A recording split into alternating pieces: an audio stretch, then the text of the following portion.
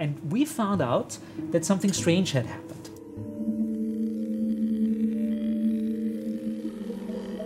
So Chen Qichang was and still is a photographer, and he decided to do a piece for the biennial about the inhuman treatment of inmates in mental asylums in Taiwan.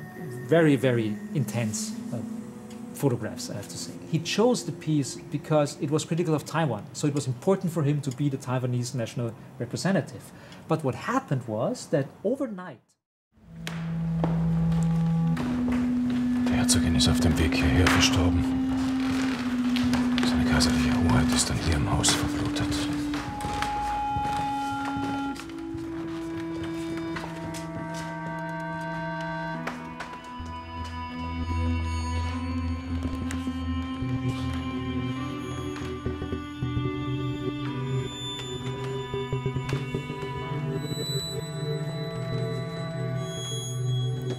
Feldjagdmeister Potjorek wartet sie in 20 Minuten in seinem Büro.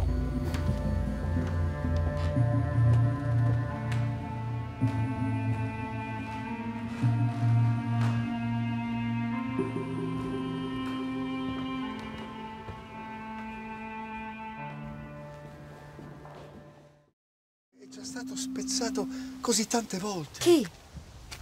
Non saprà mai quanto le volevo bene. A chi vuoi bene? Quanto le voglio bene. A chi vuoi bene? A te. A te voglio bene. Ti voglio così tanto bene. Glielo dirai? Glielo spiegherai a Camille? Sono io. Guardami. Sono io, Camille, sono io. No, tu non sei Camille. Sì. Invece sì, papà, sono io. Sono tua figlia, guarda. No, lasciami! No, io non so chi sei.